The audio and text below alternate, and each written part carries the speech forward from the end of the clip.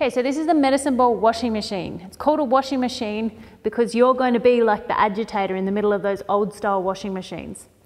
So we're going to get the medicine ball and we're going to cuddle it into our chest. So the first version of this exercise is to go one way and then the other way. So we're trying to create a bit of force when we're changing direction.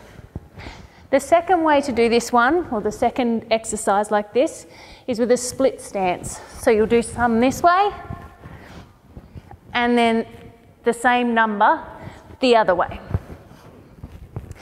The harder one is we're going to swap stance while we do it.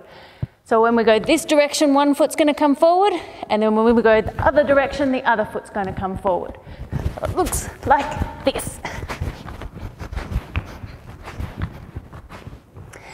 And that's a washing machine.